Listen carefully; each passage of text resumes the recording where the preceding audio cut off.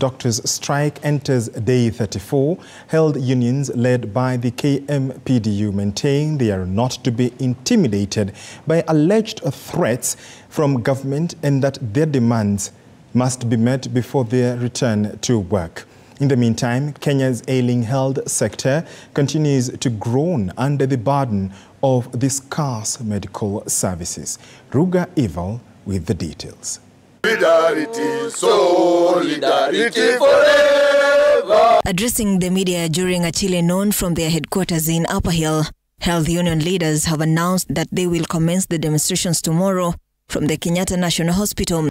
And I say this because you have seen from several statements, it started with the CS for Interior, CS Kindiki, and now yesterday we saw from the Inspector General, very unfortunate remarks, trying to profile health workers as people who are a nuisance to the public.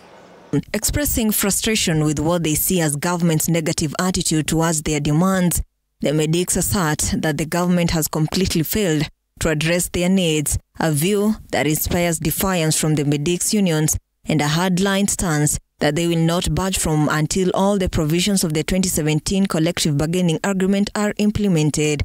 That the government is the one on strike. All these health sector unions, KMPDU, KUKO and KUMLO, we are all saying we are ready to meet, but it's the government that has continuously been on strike.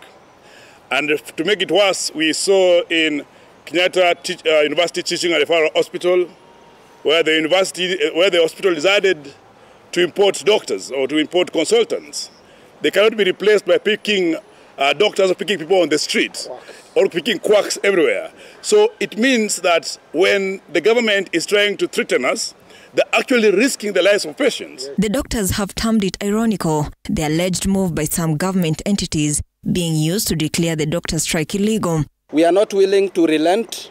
If anyone is thinking that by using the government machinery to continue intimidating healthcare workers and sending condescending statement to the media or releasing press, trying to instill fear to the public that we will change, we are not going to change. The union leaders have announced a mega countrywide demo on Wednesday, where all the health workers are expected to down their tools for 24 hours. We have a demonstration tomorrow, and from tomorrow midnight they'll be joining.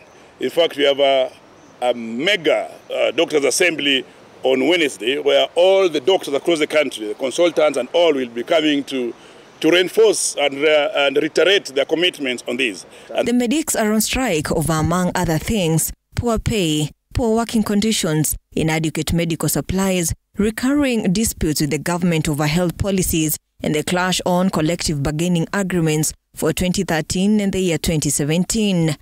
That there is an active court order against the governors and the Ministry of Health, directing them to sit with Kenya Union of Clinical Officers to complete the CBAs, and the governors are in contempt.